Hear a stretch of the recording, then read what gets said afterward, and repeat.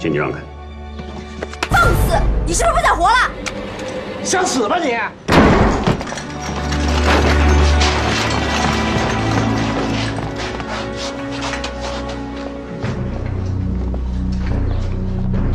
听见的。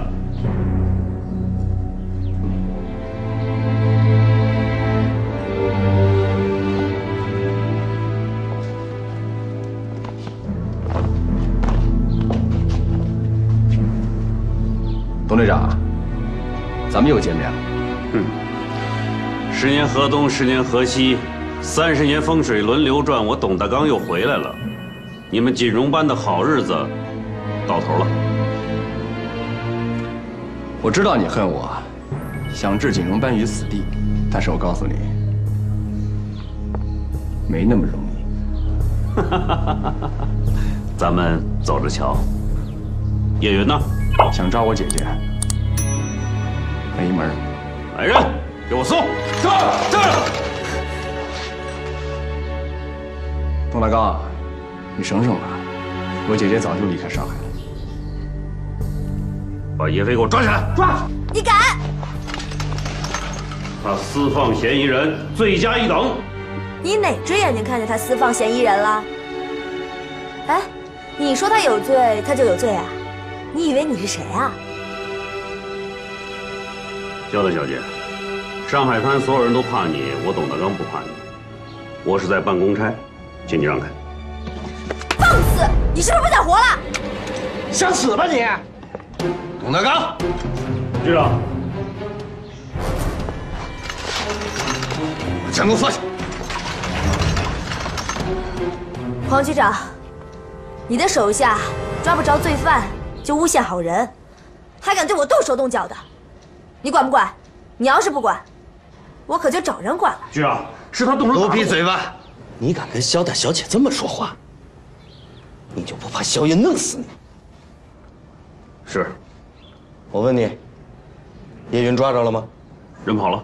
那你还不赶快去追？还在这儿捣什么乱？这儿。你给我回来！ 董大刚，我告诉你，冤有头债有主，你该抓谁抓谁去。你要是再敢回来找叶飞和锦荣班麻烦，我就让你吃不了兜着走。滚！走吧，走。黄局长，谢谢。我呢，也是跟锦荣班有缘，不想看着你叶飞 和锦荣班受难，才出手帮忙的。萧大小姐，你一定得想想办法，劝你父亲放过叶飞。好，我知道。什么东西？队长，我觉得这口气，你还是忍了吧。逍遥他们惹不起。哎，是萧爷让咱们办的叶飞。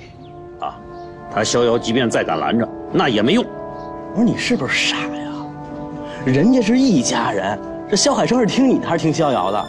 你要真把逍遥给惹急了，第一个要你命的人叫萧海生，萧爷。我觉着，这事儿咱们首要任务就是抓住叶云。只要把叶云抓住了，这叶飞，你让他跪着，他就不敢站着。你说的有道理，我就不信。 抓不住叶云，走，走。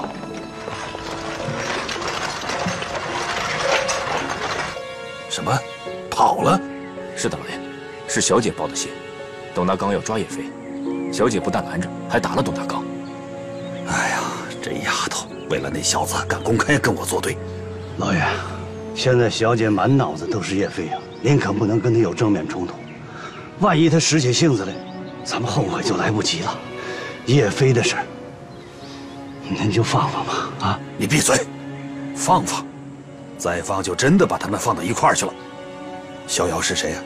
逍遥是我的独生女儿，她是我的命根子，让她跟一个变魔术的在一起，将来我死了都没脸见逍遥他娘。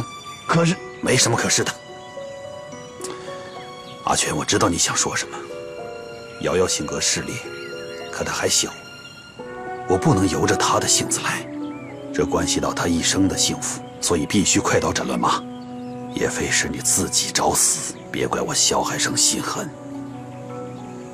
老爷，你真要对叶飞下手啊？这个叶飞不是什么好东西，他别有用心。瑶瑶就是被他迷惑了，他想利用瑶瑶在上海滩出头，做梦。叶飞他就不是那样的人呐。是啊，老爷，别说了，我不管他是什么样的人，敢碰我的掌上明珠，敢公然在上海滩跟我萧海生作对，我必须要他死。